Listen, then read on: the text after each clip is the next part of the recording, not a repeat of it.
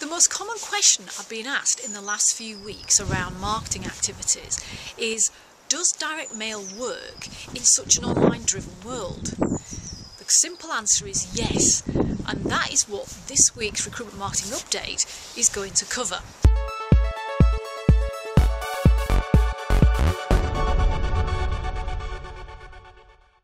Hi, I'm Sharon from Super Fast Recruitment, and today's conversation then is about direct mail. Yes, it does work, provided that you adhere to some simple principles. 5 of them I want to share with you today. The first one, and the most important one, because it really will influence the results that you get, is that you need to use direct mail to a warm, targeted list. What I mean by that is, you need to be sending direct mail to people who have already done business with you. Now that can be clients, that can be candidates. Also, it could include people who you're currently in conversation with.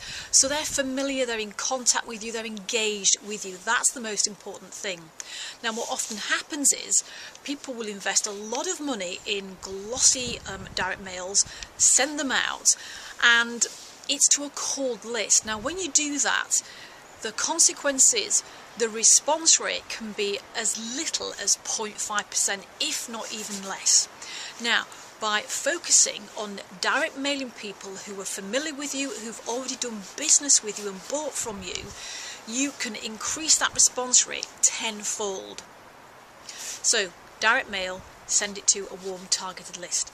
The second thing to remember is consistency. Often people will send out a direct mail and it's like a one-off. They get a low response because it's often to a cold list, and then they wonder why it's not worked, so they write it off. The key thing to remember is it's about consistency. People want to know that they're in a relationship with you, and so even if you direct mail people once a quarter, then at least there's some consistency there.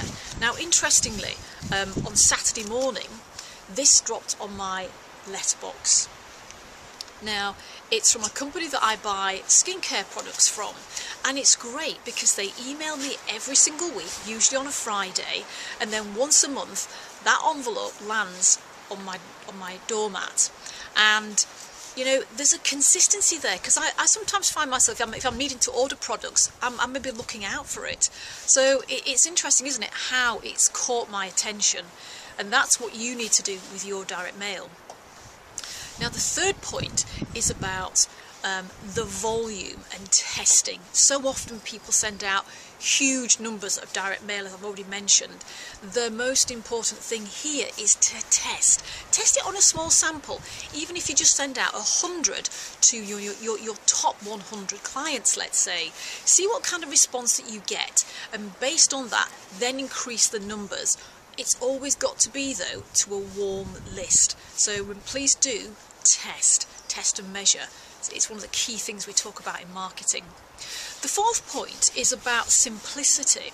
I showed you this envelope. You know, it's in a nice A5 coloured envelope, so it catches my attention and it stands out amongst all the white business envelopes that we often get. So you can keep it simple, and you don't have to send out big glossy brochures. Because we get so few direct mails today, in comparison maybe to what we did many years ago, we do actually, and there's some good data to show this, that we're missing reading letters. So you can use you know, A4 paper, again, maybe use coloured paper that goes with the envelope, something related to your branding so it stands out. But you know, just A4 paper, a simple letter, it can be as effective. I think the final point to remember as well is always include a call to action. We are not investing in direct mail, you know, the printing of it and sending it out just for the good of our health, are we? We want a return on that investment.